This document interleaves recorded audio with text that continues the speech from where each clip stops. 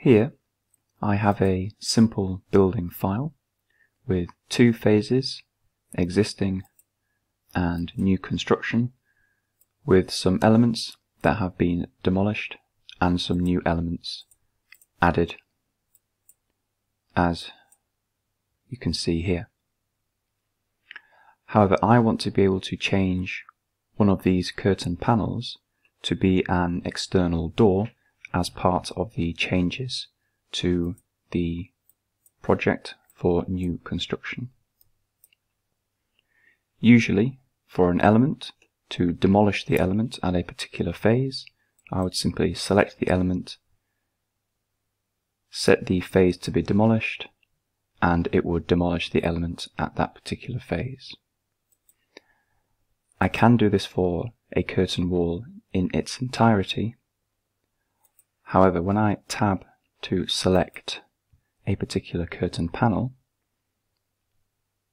if it is defined by the type, I must unpin it in order to change it.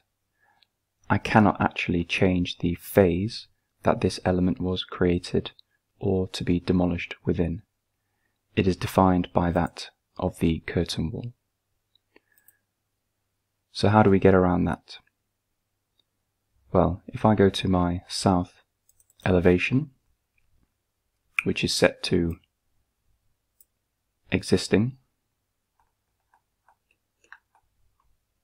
I will select the curtain wall, I will select Edit Profile, and I will edit the profile around the area that I wish to demolish. Like so. I will then split the lower sketch line and use the trim tool to create a closed boundary, like so. I will then click Finish Edit Mode. If I go back to my 3D, I can now see that the curtain wall is now missing this panel here. Because the curtain wall is cut out of this external wall here, it is automatically filled in with a section of the external wall. But not to worry. If I go to my existing plan and zoom in, I will select the curtain wall and click Create Similar to create a new instance of this curtain wall, and I will draw it inside the panel, pressing spacebar to flip the orientation, and then I will place the curtain wall here. I get a warning saying highlighted walls overlap, so I'll just check in my 3D. I can see that the curtain wall that I've drawn is overlapping the top panel here, so I'll simply drag the curtain wall down, and in my south elevation I'll drag the curtain wall back up.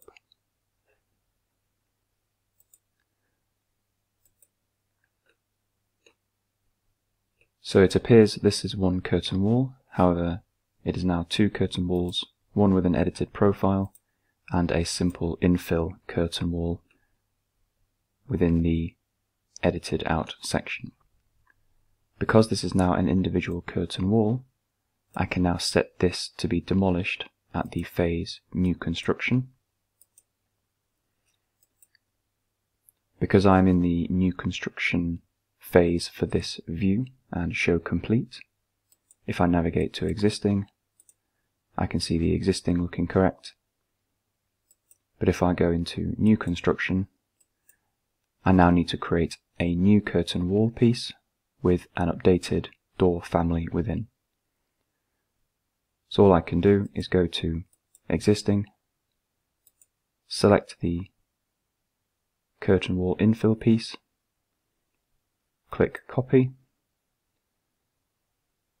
go to the